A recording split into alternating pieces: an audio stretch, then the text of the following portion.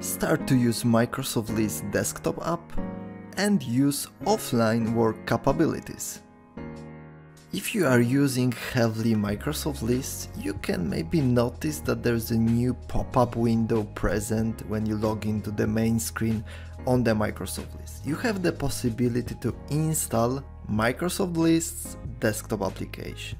To install it, you need to click the install button, but if for some reason the pop-up window will not appear, go to the address screen and in the Edge browser you will find this small icon app available install Microsoft Lists, or if you will switch to the Google Chrome, you will find very similar icon just right here.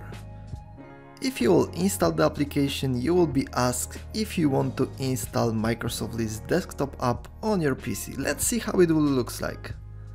As soon as you will install it, you will see that you have browser-based progressive web app application that delivers you the possibility to use Microsoft Lists on your local computer as an application. This is perfect solution if you heavily use your Microsoft Lists based applications.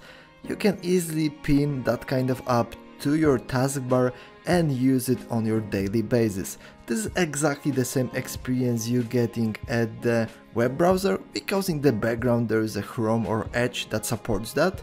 But moreover, you can also get the experience of the offline work. Let's see how it works.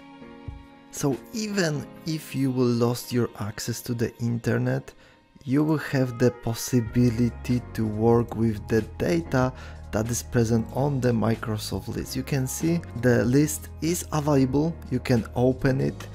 Not every options are available in the offline mode, but you can still work with the data. Unfortunately, the edition is not fully capable to work at this moment, but this is also the feature that will be present here. So you will be able to update the data even without the internet access, save it, and then sync it back to your Microsoft List. At the moment, it's not fully functional yet. You can load the data to your Microsoft List application installed on your Windows 10 or Windows 11 PC, and soon in future you will have the same possibility to also collaborate and change it and sending back.